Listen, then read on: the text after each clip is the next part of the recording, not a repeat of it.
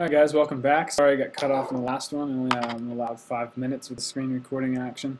Going ahead and continuing from here, we need to be in Photoshop obviously.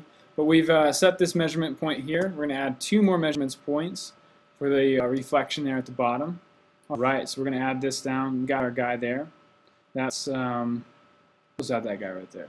Alright, from here we're going to go ahead and we're going to turn off those, the guys by pressing Command colon. We're going to turn off the, or enable our layer mask there. We're going to turn off our highlight and we're going to turn off our background. Okay. Same process as making the green reflection. We're going to press Command A for select all.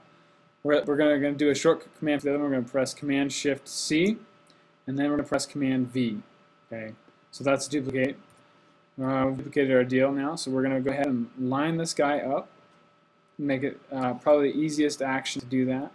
Okay, pressing Command 0, we're going to turn on back that black layer. Alright, so we can see what we need to do.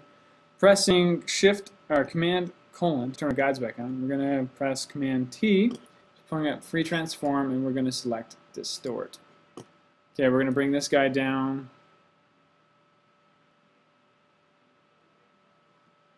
Whoa. Right there. Bring this guy up to the bottom of the battery. Alright, this guy down just a little bit more. Alright, these guys coming out now. I'm going to line this guy up right out here. Alright, and then this guy right out here. Alright, let's go ahead and apply that.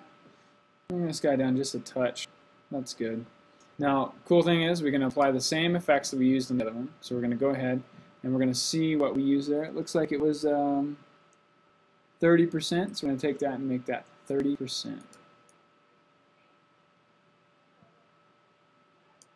Alright, cool thing is we don't have to make this layer mask again.